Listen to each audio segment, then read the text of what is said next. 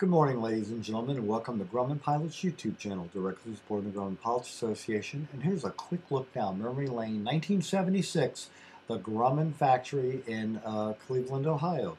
And a lot was going on. Here's a paint booth.